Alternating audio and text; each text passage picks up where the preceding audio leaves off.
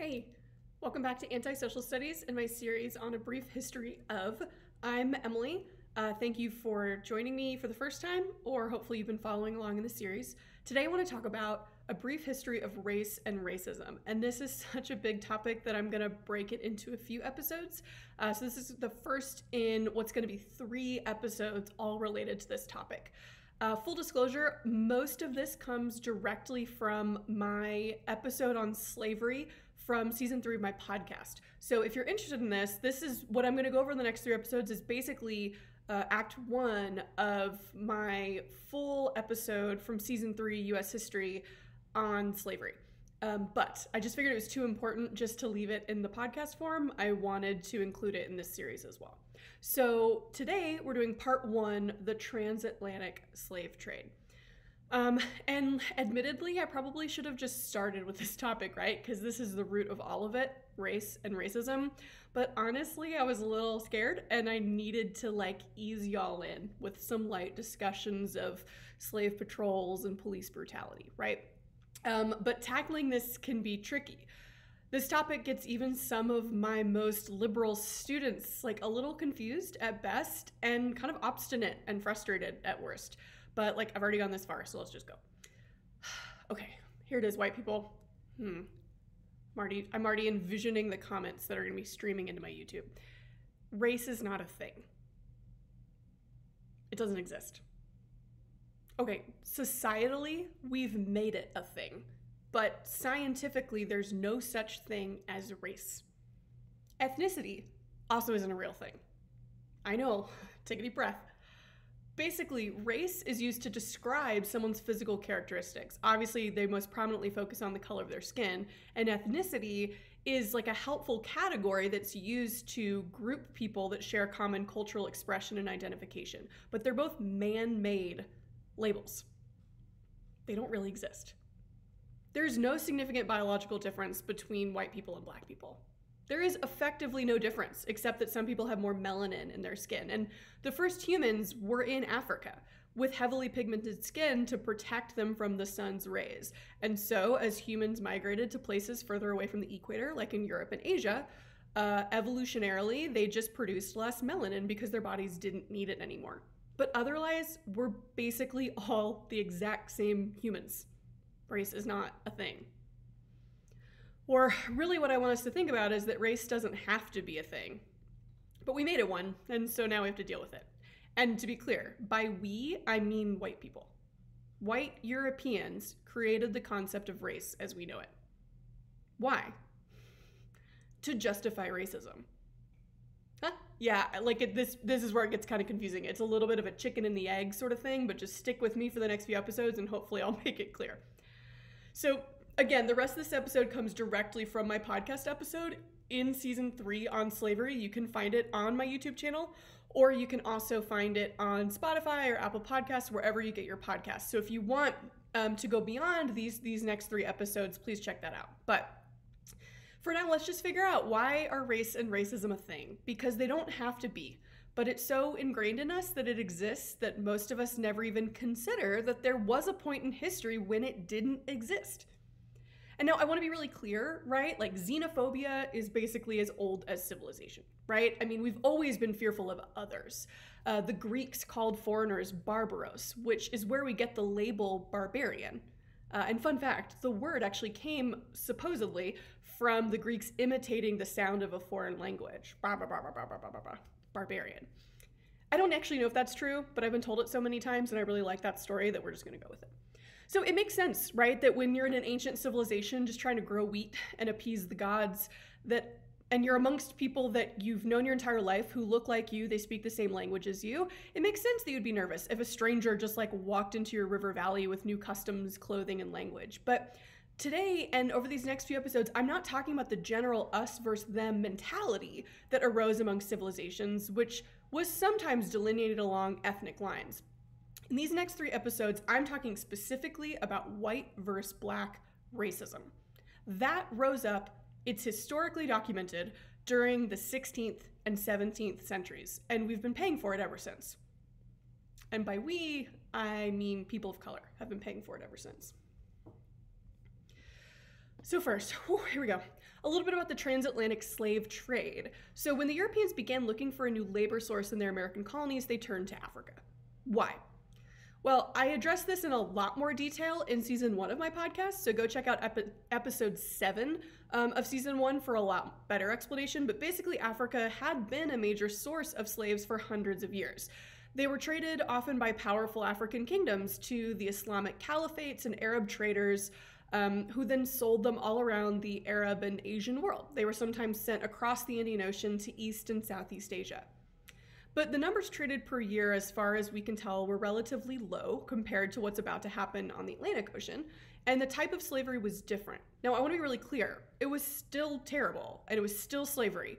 But as we're going to come to see in a second, American-style slavery was the worst version of a terrible thing, right? It's the worst version of slavery that we've really seen in world history. So even with a slave trade already functioning in Africa, that slave trade was not a race-based system because, again, the concept of race didn't exist. People weren't enslaved because they were black. They were enslaved, and a lot of them happened to be black. But we see evidence of enslaved Arabs, Asians, white Europeans. The word slave actually comes from the Middle English sklave, which relates to the Greek sklavos for Slavs. So it's generally believed that the word for slave is directly related to the Slavic people of Eastern Europe because many of them were sold into slavery around Europe and Asia.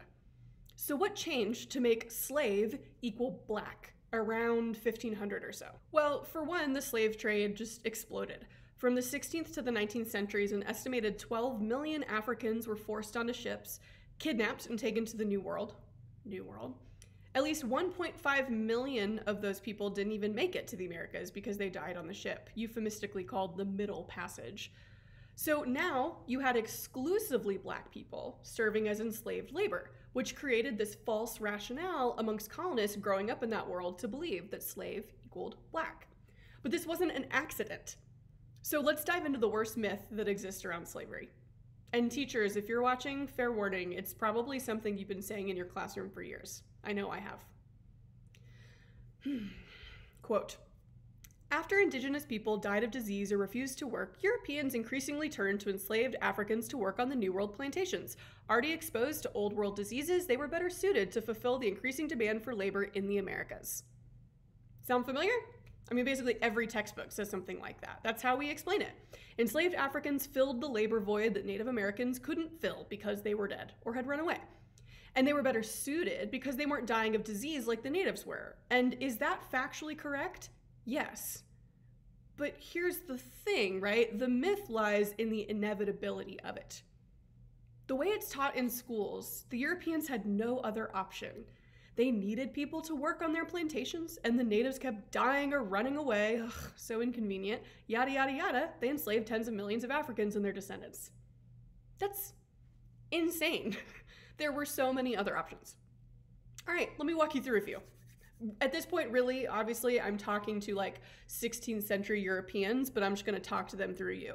All right, Europeans, option 1. I mean, I would just argue that if your line of work, i.e. cotton farming, requires so much labor that you literally have no other option besides enslaving other human beings, then maybe you should find a different line of work. Or I don't know, just like scale back on your business model. But that's just me. Option 2, just pay people to work on your plantation. Like minimum wage doesn't exist yet, and you're making enough money to buy nice wigs, ship wine over from France, and oh yeah, buy slaves that were really expensive. You're telling me you can't just use some of that money to instead pay for workers? Ugh, but then you'd have to treat them well enough that they would stay, like voluntarily, and I guess that's an issue. But seriously, they did have other labor sources at the time that weren't those two I just mentioned. Most notably, they already had a long history of both indentured servitude and serfdom in Europe. Indentured servitude in this context meant that someone couldn't pay their way to the Americas, so they got a wealthy person to pay their expense and then promised to work off their debt for a set amount of years. Normally like 5 to 7 years, they were essentially enslaved by that person, but then once they'd worked off their debt, they were done. And this is the most common type of slavery all around world history, is just debt slavery. Once you work off your debt, you're done. And your children, very importantly, are not in any way brought into that system. So This is a decent system for both sides in some ways. The financier got free labor, and after the debt was paid, the worker now is in the new world, often able to get their own land for cheap and to start building up their own wealth. So that's option number 3. I mean, slightly worse but better than slavery, Europe had a millennia of experience with serfs. Serfs were laborers who were tied to a piece of land, unable to leave, but they were still viewed and treated as human beings, allowed to work their own plot of land, raise a family, etc., as long as they remained on their lord's land to work the fields. I mean, South Carolina actually set up a system similar to serfdom. They wrote a law in 1686 establishing slaves as freehold property, meaning that they could not be moved or sold. So they were still enslaved, but they were tied to that land, which also meant that they would have been better able to establish roots, a family, and intergenerational connections. But within 10 years, they reversed that decision in favor of option 5. So I've explained 4 solid options that are better than what we came up with. They're not great, but they're better. And what we came up with was horrifying, because behind door number 5 was chattel slavery. Chattel sounds a lot like the word cattle because they share an origin, along with the word capital, meaning wealth. So chattel slavery is when an enslaved person is no longer seen as a human being. They are considered property, similar to a cow. Slaves in general were often referred to as black gold. They weren't even a living, breathing cow. They were a precious metal. About 50 years after being founded, colonies started writing laws that established slaves as property that could be moved, sold, and crucially, whose offspring would also be enslaved. So, enslaved Africans were no longer treated or viewed as human beings. As writer Dr. Molefi Kete Asante put it, quote, "As you would not consult your dog, you would not consult a chattel slave. As you would not concern yourself with the comfort of a tool, a plow, or a hammer, you would not concern yourself with an enslaved African's comfort. What is chattel is not human in the mind of the enslaver." Quote. And even though there were plenty of laws to regulate the use of enslaved people, in the colonies, the enslaved person had no rights under the law. For example, in the colonies, if a white person murdered an enslaved person, it was a misdemeanor, punished by a small fine. Meanwhile, an enslaved person could only attack a white person in defense of his enslaver's life. When I first read that law, I thought, oh, a self-defense law. And then I reread it. No, an enslaved person can't attack a white person defending their own life, only if their enslaver's life was in danger. Obviously, there were also laws that prohibited enslaved people from assembling in groups, learning to read or write, destroying crops in protest, or dressing in fabrics above the quality of a slave. Okay, so that's where we're going to pause for today, because that's a lot to take in. But a little bit of a spoiler alert. What we're going to talk about next episode is the invention of whiteness. And just as some foreshadowing or to kind of give away the ending, right? Whiteness, and thus blackness, and this idea of different races and some being better than the others, is all invented to justify the economic relationship that I just described in chattel slavery. Thanks.